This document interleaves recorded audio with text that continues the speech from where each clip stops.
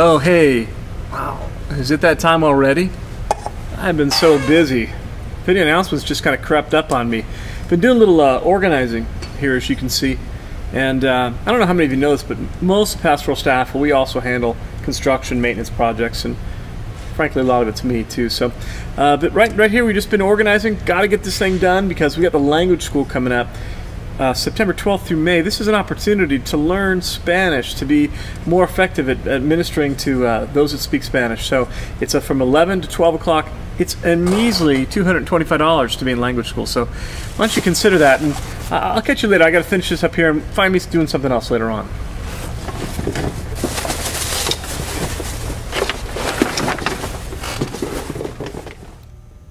Oh, hey. Well, I got that area all organized. Looks fabulous.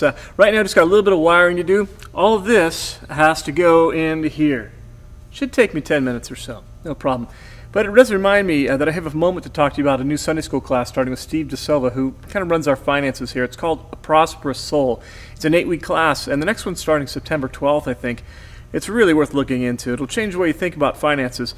There's 8 weeks starting September 12th, and then another 8-week session follows immediately after. Well, I better get to this. We got a lot to do. Oh! Go. Hey, Benny! I need you to come do a little patch job. Just take a couple minutes. I'm not worried about that. A little mud. Take care of that. Just get it all cleaned up perfectly. So, while I'm taking a break here, as you've been noticing, we've been doing a lot of construction here. Growing church, lots going on. I finished the sound booth last week. I think that turned out really well. Really excited about it.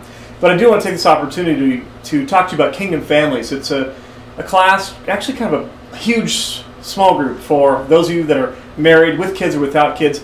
Just come Wednesday nights at 7 o'clock and have your relationships strengthened, your parenting skills sharpened, and just meet new friends. It's with Danny and Sherry Silk. You're going to have a blast. So, Benning! I said now!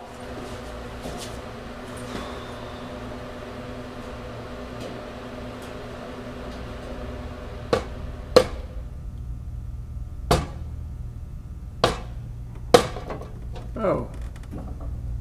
Well, looks like it's going to be just fine. No fixing needed there.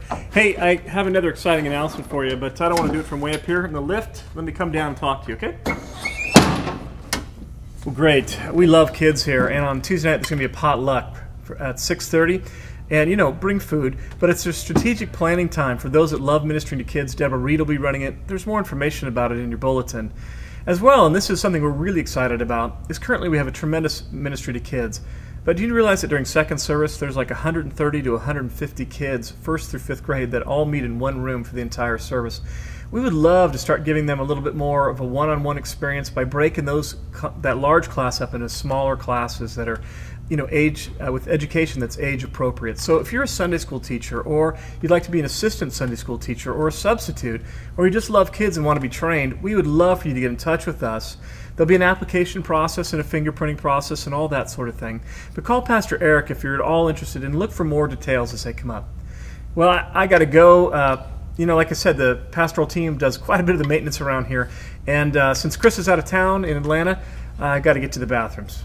So I'll catch you again. But first, let me just double check this again.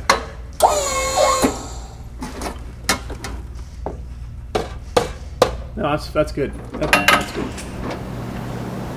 Oh, hey. Yeah. Well, just like I said, got some chores to do.